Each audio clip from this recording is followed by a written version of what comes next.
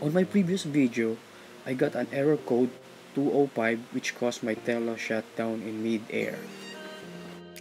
The error code 205 was caused by overheating, said by RYZE Tech Support. If your Tello is getting hot, let it cool down for a while. After you crush your Tello, check if it needs to recalibrate. If you want to know how to calibrate your Tello, click the link above. And always check if your firmware is updated. Now, I'm testing my Tello with my iPad.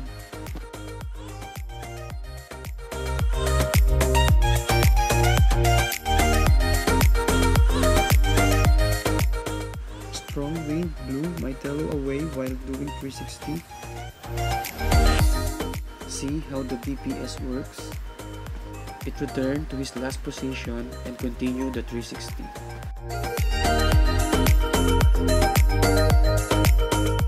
My Tello seems fine after it fell from mid-air. See you on my next video, how I fix camera sensor error.